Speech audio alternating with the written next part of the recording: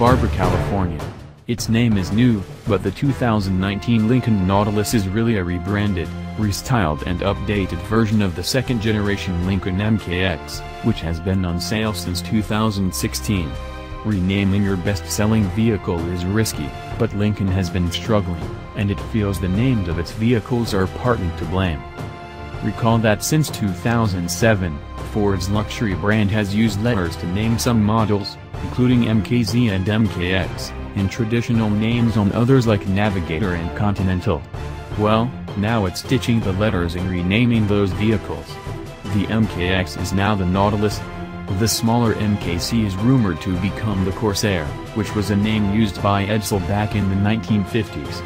The 7-passenger Aviator will go on sale in 2019, and the MKZ's new name is anybody's guess.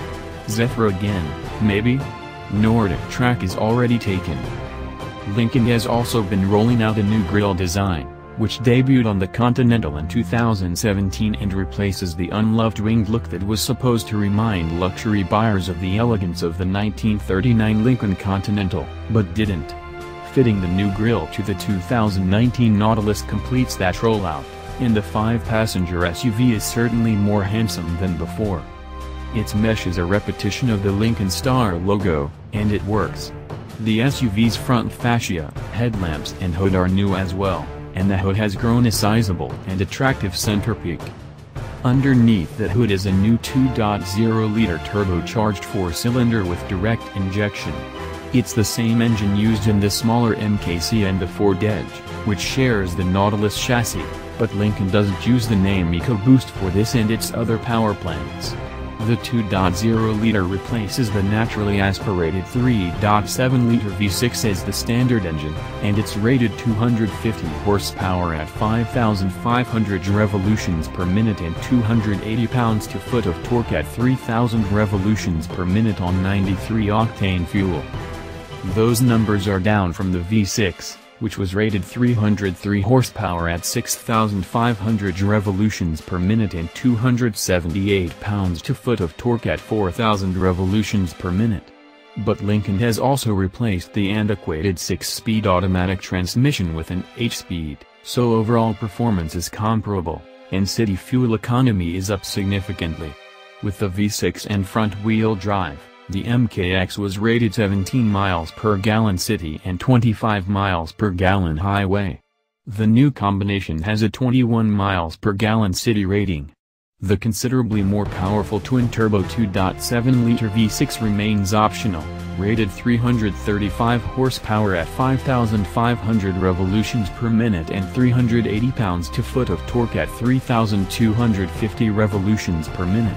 It also benefits from a new 8-speed automatic, which improves its fuel economy from 17 miles per gallon to 18 miles per gallon in the city and 25 miles per gallon to 27 miles per gallon on the highway.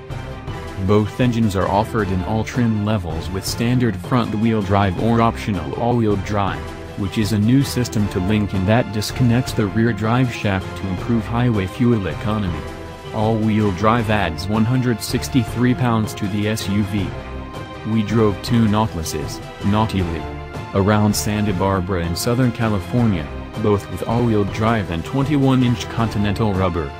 The first was a 2.0-liter powered Nautilus Reserve, and the other was a top-of-the-line Black Label with a 2.7-liter V6. Both were quick and quiet. The 2.0-liter is smooth and refined.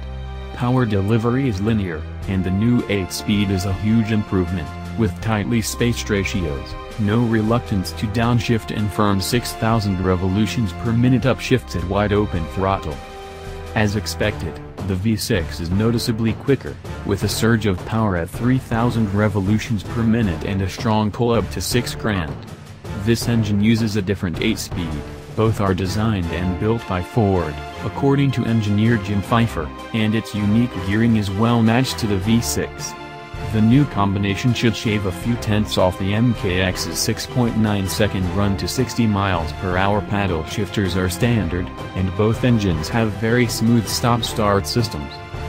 Lincoln has also added acoustic side glass to quiet the interior, which is impressively isolated from wind and road noise. even above 80 miles per hour on the choppy concrete of California's 101 freeway. Other interior changes include some new interior colors and trim choices, wireless phone charging and the virtual and configurable gauge cluster lifted from the Navigator. The very comfortable 22A power adjustable seats, which include massage, remain an option. The 8-inch touchscreen for the Sync 3 infotainment system also remains, as does the push-button shifter, which can take some getting used to. Select S, Sport, instead of D, Drive, and the Nautilus gets a bit more steering effort and tighter throttle response. It also remaps the transmission for more aggressive gear selection, which includes downshifting under hard braking. Tap a few buttons on the steering wheel and you can also set up the suspension to your liking, anchoring your selection to the D and S modes. There are 3 settings: Comfort, Normal, and Sport. The differences between the 3 are subtle but noticeable. There's considerably more body control in Sport. Around town the Comfort setting is pleasantly plush, but its softer damping fails to control those big wheels and tires as well, and there's some road surface intrusion into the front seats at highway speeds. Normal is a wonderful compromise with impressive isolation, compliance and no float. It feels the best most of the time, and it would be our go-to along with S mode. On the twisty 2 lanes around Castaic Lake, which are smooth as glass, the Nautilus could keep a satisfying pace. Its all-wheel drive and 265/40R21 sized tires providing admirable grip, and there's plenty of power to get you to the next corner. Lincoln revised the suspension damping and changed the rear suspension bushings, but its engineers say the goal was to improve the ride, not to add handling performance. I'd say they achieved both. Unlike the MKX, every Nautilus, even the lower base and select trim levels, comes with Lincoln Co-Pilot 360, a sizable assortment of driver aids including a blind spot warning with cross-traffic alert, pre-collision assist with automatic emergency braking and a lane-keeping system. Buyers can pay extra for evasive steer assist, which is also new. It'll steer the SUV to help avoid collisions if braking alone is not enough. A driver's assist package is offered on Reserve and Black Label models, adding adaptive cruise control with lane centering technology. This system will steer the SUV down the road, but it does ask you to keep your hands on the wheel. Using the system on the freeway, we found it to be too easily confused by broken lane markers. It didn't feel as locked in as other systems we've tried. The Lincoln's automatic emergency braking is also a little rough around the edges. Like a new teen driver, it over-applies the brakes at times. With the 2.0-liter and FWD, pricing starts at $41,335, and jumps to $45,540 for the Nautilus Select and $49,870 for the Reserve. That's $1 or $2 grand more than the 2018 MKX, but it's competitive with the class-leading Lexus RX. Lincoln says less than 10% of MKX buyers went for the Black Label trim, but it expects more Nautilus customers to step up. Lincoln limits Black Label sales to only its best dealers and standalone stores, which is about 25% of its 800 retailers nationwide. Black Label prices start just under $58,000, a nearly $3,000 increase from last year. For years, Lincoln has been talking about its comeback. It keeps telling us about its resurgence. But the products just haven't been there. The MKX and Continental were disappointments, and the MKZ is nothing special in a very competitive class. Well, it's finally beginning to actually happen. Lincoln's resurgence is real. Or, it's getting real.